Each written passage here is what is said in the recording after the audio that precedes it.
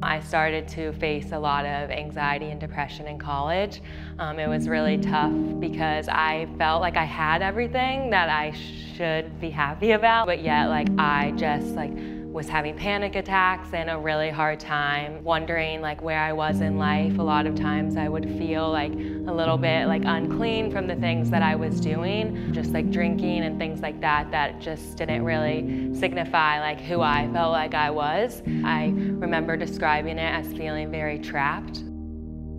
I moved here and I dabbled in a few jobs from here and there, and then I got what I thought was my dream jobs. Well, it turned out it wasn't exactly the right fit for me. It was a very intense environment, a lot of pressure on someone who already has a hard time. I started to make myself sick. I was getting panic attacks, migraines. I was crying multiple times a day. I was just, again, found myself in a dark place that I was hoping that I wouldn't ever have to be in again. From that, I think it was an incredible blessing, actually, looking back on it now, because that was 1,000% the driving force into what pushed me into my faith.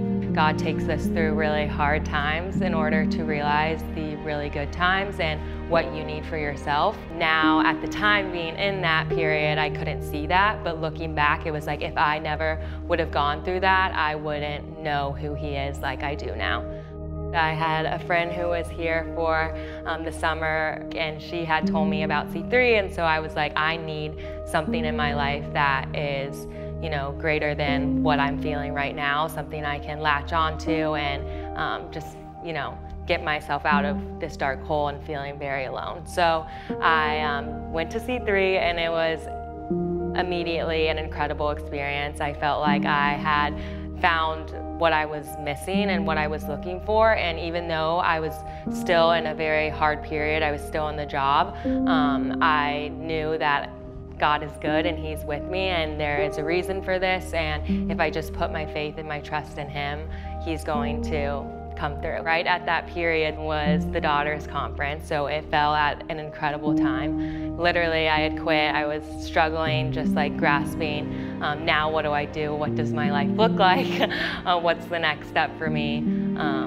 I was a little nervous about what the experience would bring. I had friends in the C3 community, but I was just what is this going to be like? So I decided to go anyway, because I was this is a God thing. It's falling at the perfect time, so I have to go. And I did, and it was literally a life-transforming weekend for me.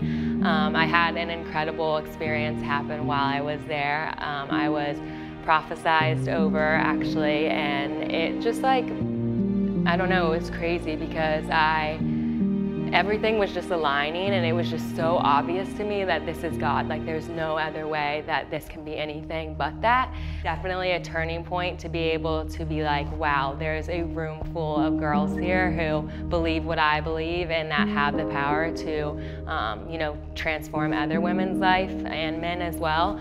So I think that that was a huge thing for me, is just the confidence to be able to speak up and to, tell other people that God is good. I want you to come to the conference with me this year because I want you to experience what I got to experience. Just transformed my life, honestly.